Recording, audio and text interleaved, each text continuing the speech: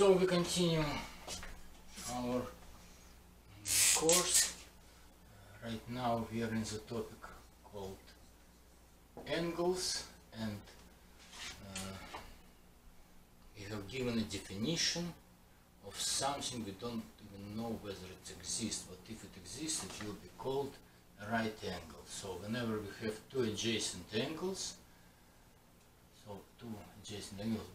formed by a straight line and a ray, and these two angles, for instance alpha and beta, are congruent to each other, alpha is congruent to beta, then each of them is called a right angle. It's called a right angle. And the question is, do they exist? We will call it, we will make a theorem, we will formulate a theorem. A right angle exists. I hope you still remember this symbol means existence. How shall we prove it? We will construct a right angle. So, proof.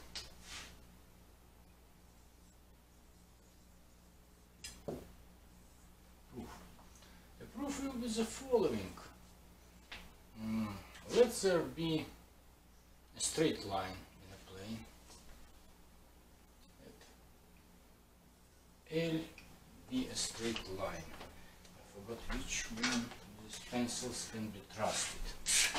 L is a straight line.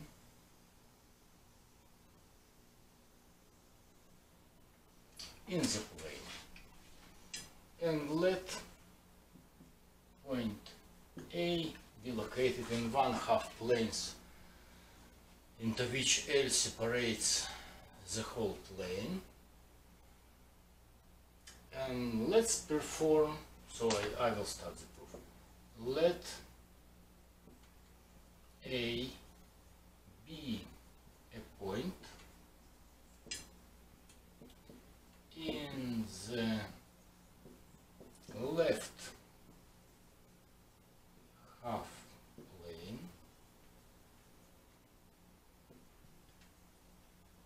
formed by line A. I didn't have to call it left half plane. I could have given it a name. I could have given it a notation, but I think left and right is good enough. This is the left half plane. It's as good as any other notation. Right half plane, right?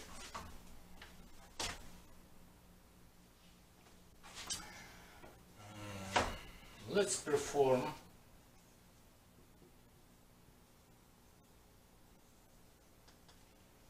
what we call isometry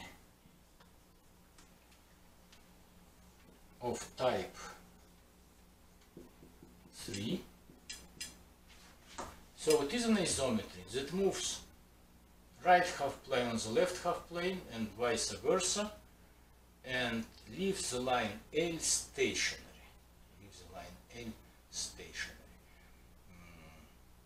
Some people ask me whether line L stationary means it can move along itself. It's still, when it moves along itself, it's a mapping of a line L onto itself.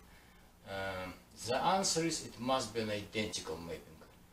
It stays stationary. Each point of the line preserves its position on the plane.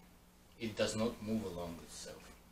So I will perform this isometry, and as a result of this isometry there will be point A prime, which is the image of point A. Let A prime be the image of A under this isometry. By axiom 1, we can join A prime.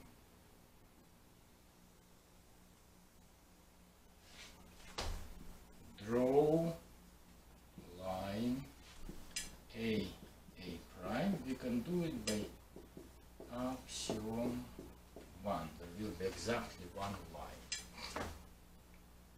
It will cut L. It will cut L at some point, let's give it name M. At some point M.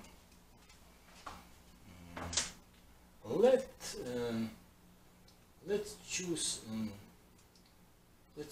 points on this rays form emanating from point M on line A. Suppose this point I will call B, and this one I will call C. Let B, C be points on L, and none of them will be at point M. Then I can see that as a result of isometry, I will start writing here, as a result of the isometry we perform, what happens with angle AMB? Angle AMB is transformed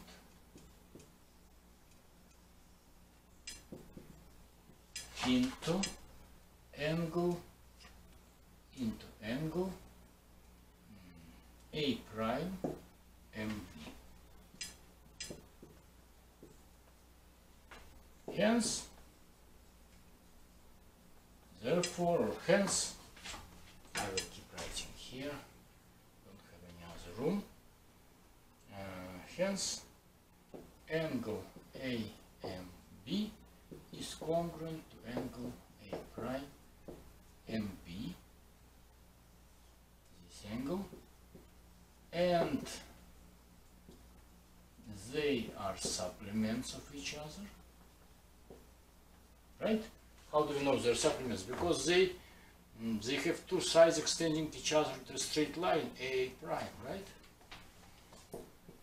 Therefore, each of them is a right angle. That's our triumph. We have proved that right angles exist. Each of them is a right angle. And that's what we were going to prove. That there exist supplementary angles that are congruent to each other. We also say in cases like this that we say that lines A prime and L are perpendicular to each other.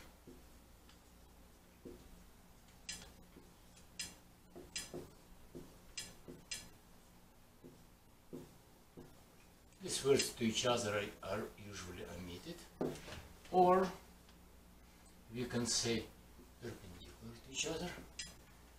We have dropped, it's a terminology, dropped a perpendicular, which we often denote like this. It's a good notation for a perpendicular, two lines perpendicular to each other, from point A onto line L. Drop the perpendicular, it's a terminology.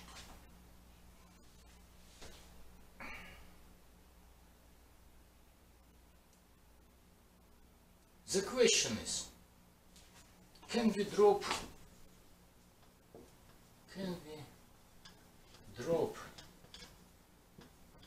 another perpendicular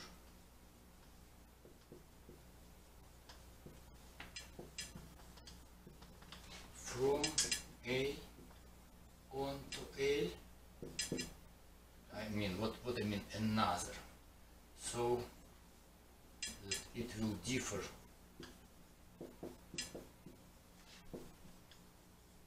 from AM. Can we do it? Can we drop another perpendicular? Can we just, I erase all this stuff and I have again point A and line L, and I will drop a perpendicular, and I will have here some other point A prime prime. Can we do it? Is it possible? Can we have it? I don't know yet. So far nothing seems to prevent us from getting into this situation, and maybe it can happen. I suspect it will not be possible, but we still have to prove it. And we will postpone this proof till later. Postpone proving it.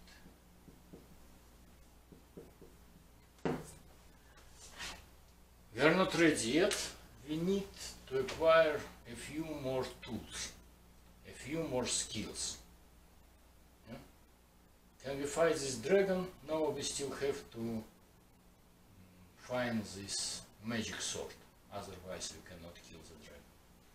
So, okay, we will postpone it, we will find the magic sword, and then we will prove that there is only one perpendicular that can be dropped from a point onto a line.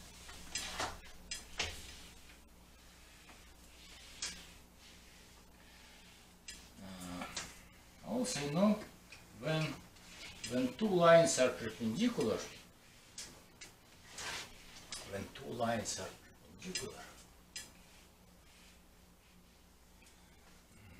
we can also view one of the lines as obtained by, as a term says, erecting a perpendicular from a point on a line.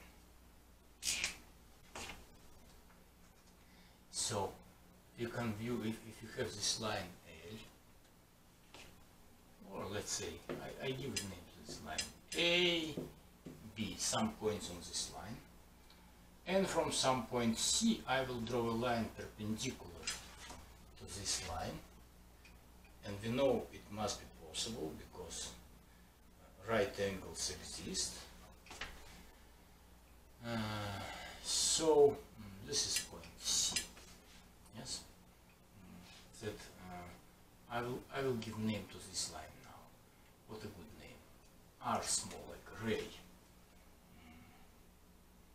R is a perpendicular.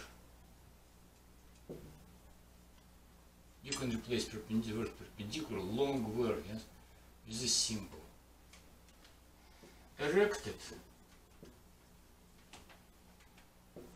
to the line AB from point C.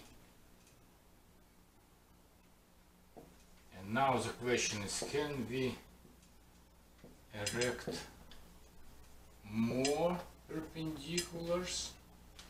It's a plural, yes, perpendiculars from C to line AB. The answer is no, and we will prove it.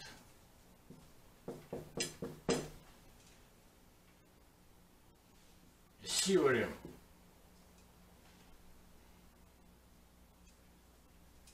Not more than one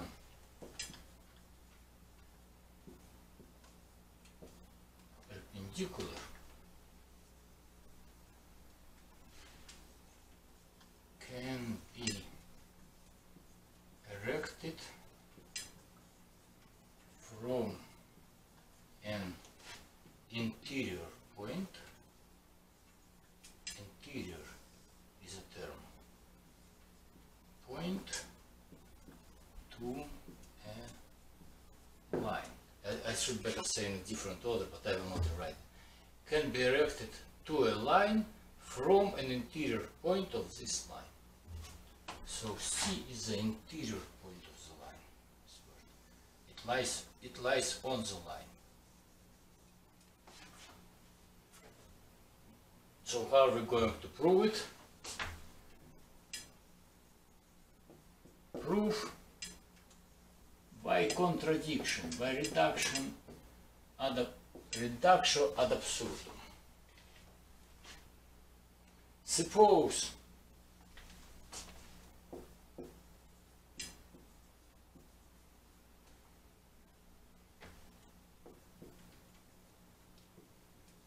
there are two perpendiculars erected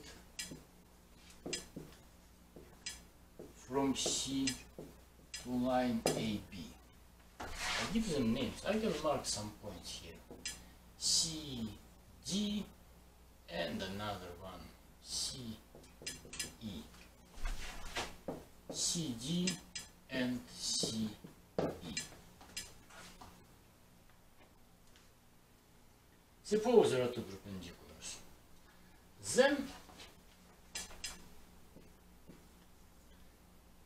Then because since CD is perpendicular, CD being perpendicular to AB implies that this angle and this blue angle are both right angles. Angle ACE equals angle BCE, and each of them equals to the right angle, right? The fact that I have to correct because I wrote ACE and BCE. I consider this perpendicular C, not CD, but CE. It's correct if you write on your notes. CE perpendicular to AB implies this. Now CD perpendicular to AB implies that ACD, angle ACD, let's mark them off these angles, the red pencil. ACD, I will mark like this, is congruent to angle BCD.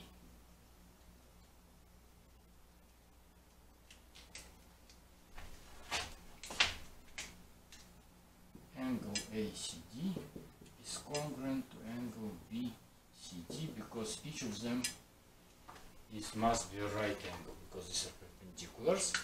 Now, at the same time, I can say, at the same time, you may not like that I write a lot of words, you're not used to the idea that there are many words in mathematics. There are words, of course, you have to write these words, you have to express yourself properly. Don't overdo it. You can write short sentences, try to make your expressions concise, but you will have to write. At the same time, this blue angle I can see is less than this red angle, yes? I will say angle ACE is less than angle ACD, which is congruent to angle BCD, another red angle, which is BCD, which is less than angle BCE. So angle ACE is less than angle, so angle ACE, I can say thus, angle ACE is less than angle BCE, which contradicts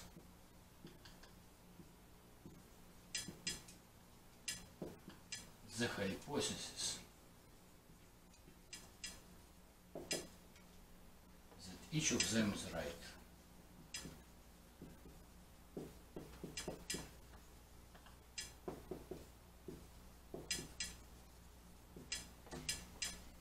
Thus we have arrived to a contradiction, and the contradiction proves that, so there is a contradiction,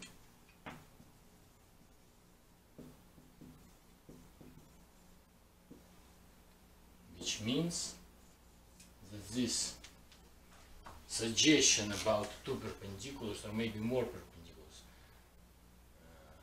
emanating from the same point C or erected at the same point C cannot exist. Two distinct perpendiculars cannot exist.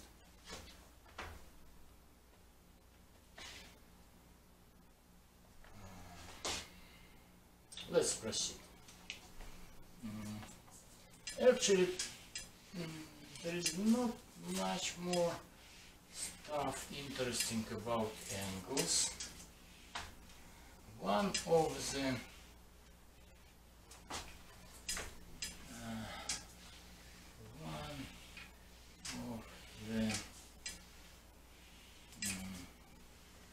theorems which is often mentioned when people deal with angles,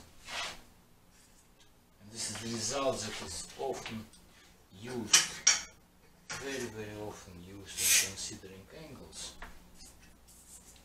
concerns the so-called vertical angles. I will formulate it right away as a theorem.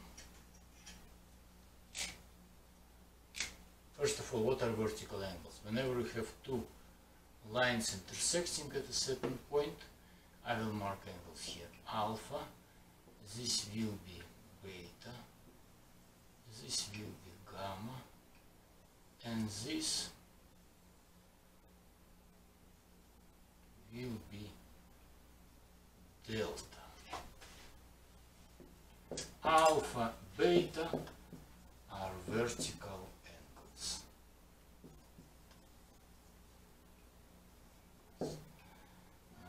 Gamma, delta are also vertical angles.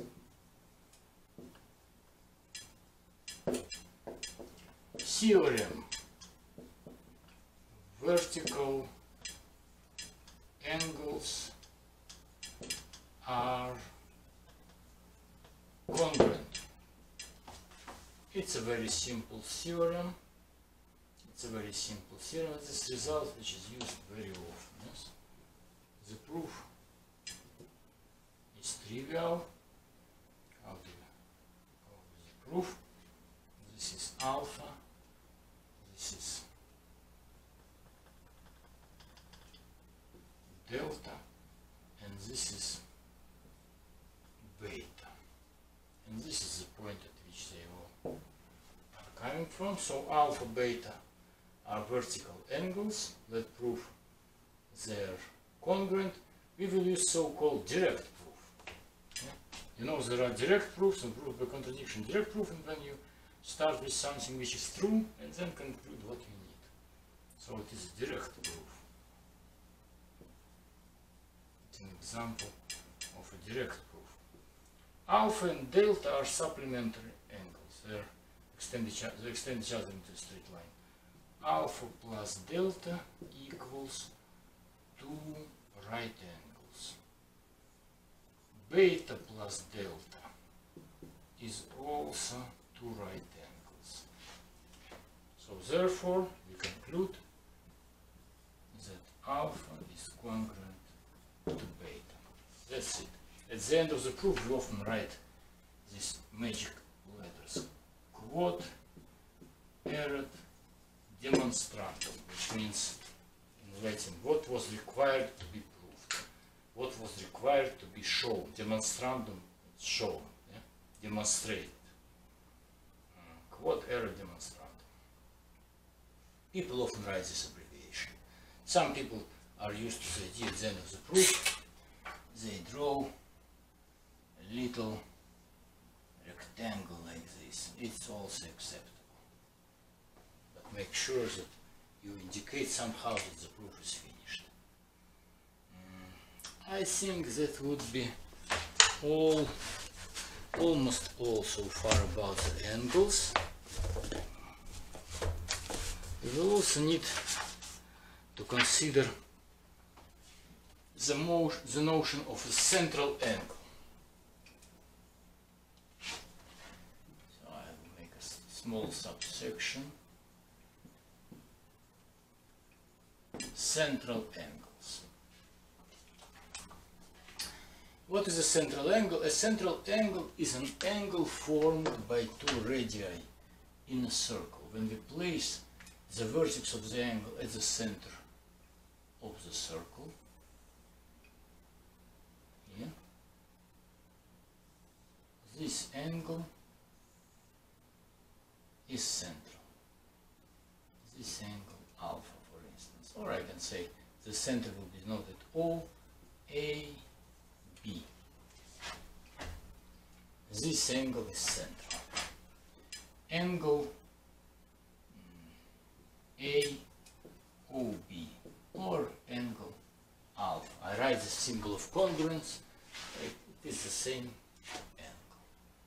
This is the central angle. The central angle intercepts arc AB, or people often say subtends arc AB.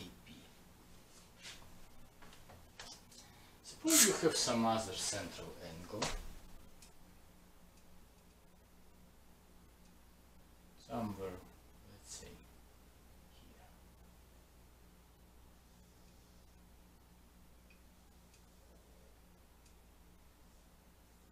Angle beta, and this is properly. The pictures must be realistic. You cannot rely on realism of these pictures for proofs. You cannot bring up argument like, don't you see yourself? What is the proof here? No. You have to prove everything by appealing to axioms. I don't like this as well. Why I don't like it? Because it looks like this blue line and black line extend each other into a straight line. No, not necessarily. So I will keep this picture. This picture is good enough. And this will be point C, and this will be point D. I want to prove the result. Theorem. If two angles are congruent, the corresponding arcs are congruent. If alpha is congruent to beta, then arc AB is congruent to arc CD. So whenever we have central angles, when angles are congruent, the corresponding arcs are congruent. How do we prove it? Let's perform proof.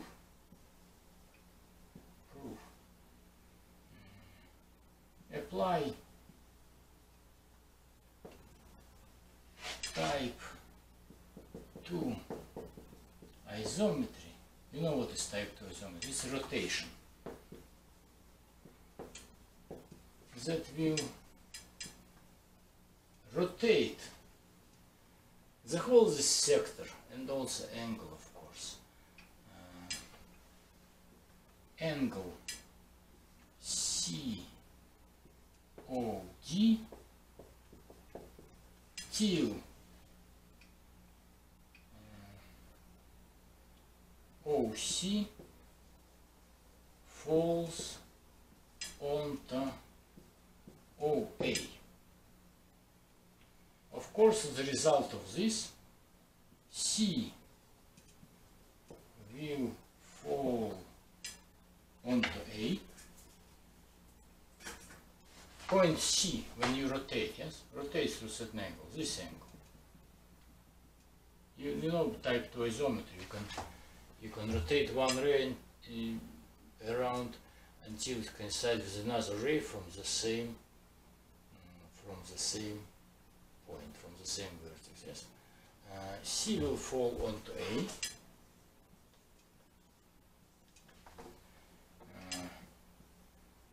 Since both OC and OA equals to the radius of the circle by axiom number 3, by the compass postulate, you can lay off exactly one segment on a given ray congruent to a given segment. Yes. So each of these segments, OA, OB, OC, OD, is congruent to the radius, so C will fall exactly at A. I will call it C prime, the image of C. Yes. Since alpha is congruent to beta, OD falls onto OB and D onto B. You don't have to prove it again because it will be just the same consideration as C falling onto A. So you can just say similarly. In cases like this, you don't want to repeat the same proof twice. You just say similarly, this happens. You can write these words here. I will write it here.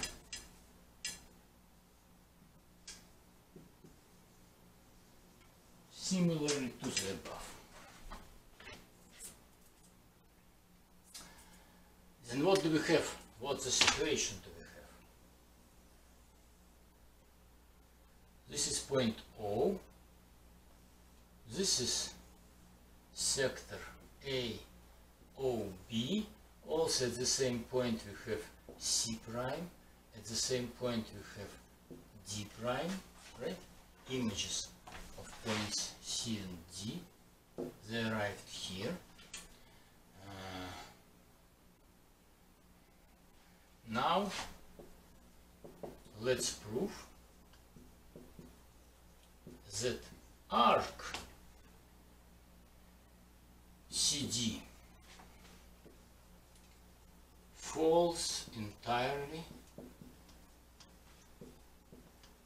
onto arc AB, which means they coincide as a result of isometry. Now we can prove by contradiction. Suppose I will draw this arc CD.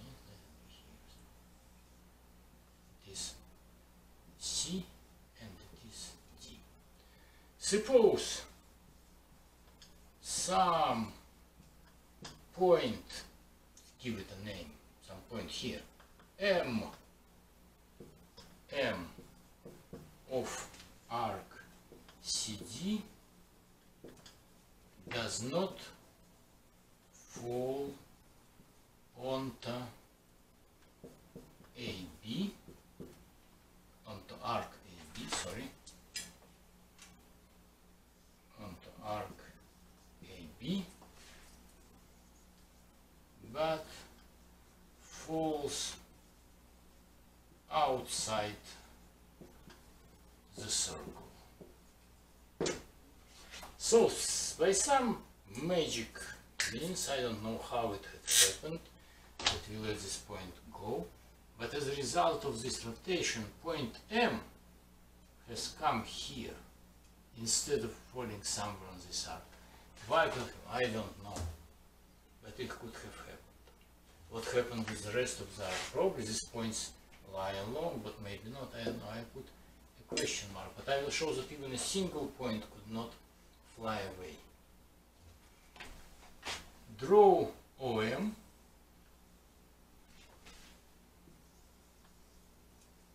Draw it will cut the circle at some point N.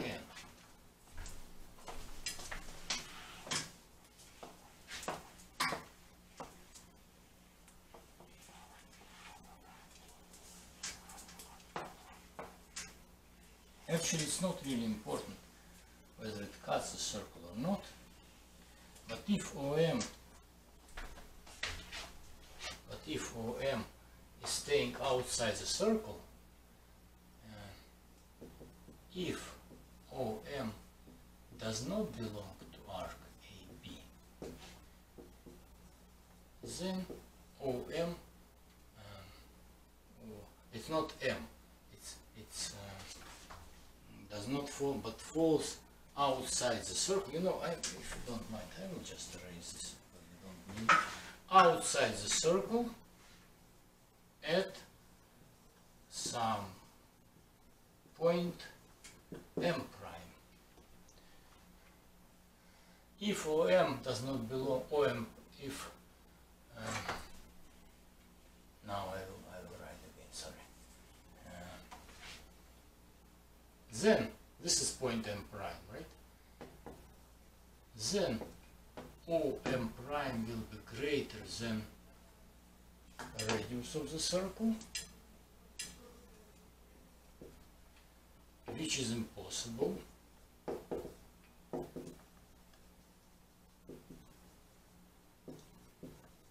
Since OM prime is an isometric image, it's obtained as a result of an isometry of OM, so it must be OM prime equals to OM equals to the radius.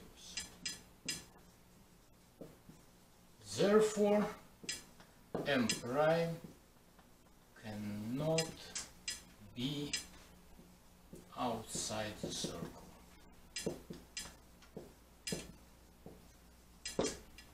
Similarly, so we can just repeat literally almost the same proof. So I will just say, similarly, M prime cannot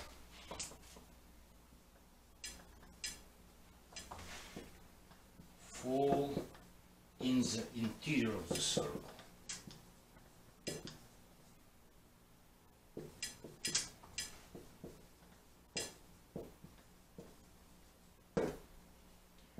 Hence, M prime must be on the circle, which means none of the points of the arc CD can fly away and not land on the arc AB.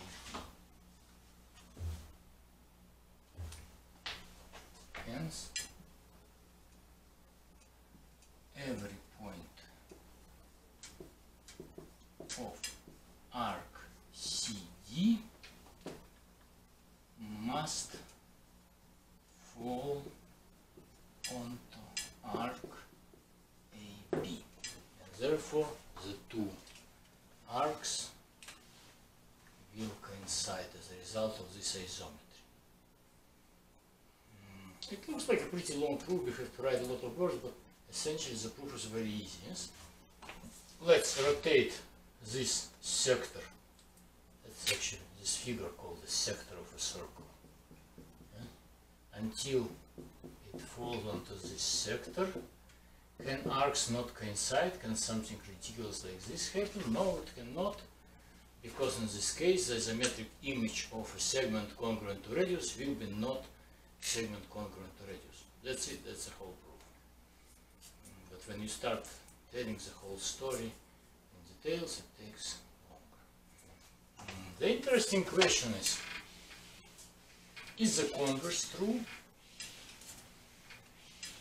What means the converse?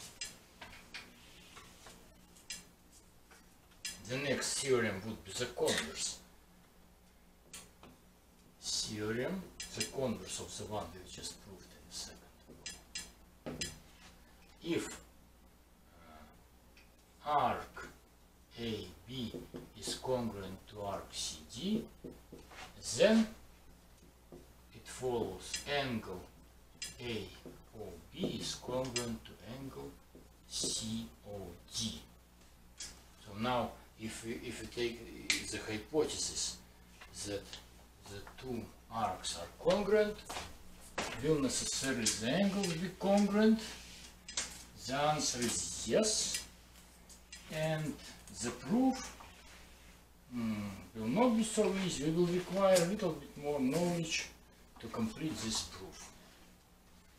So we will do this proof later. Prove it later.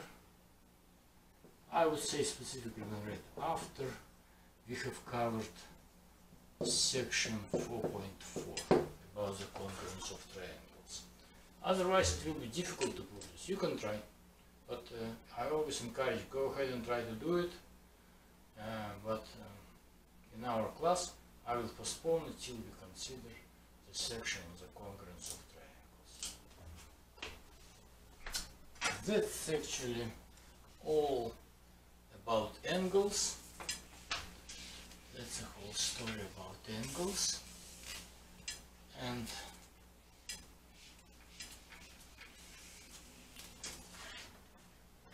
that's a whole story about angles. And now you can move to the next topic.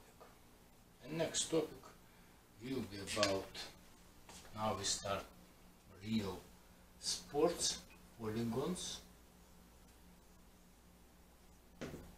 and in particular triangles.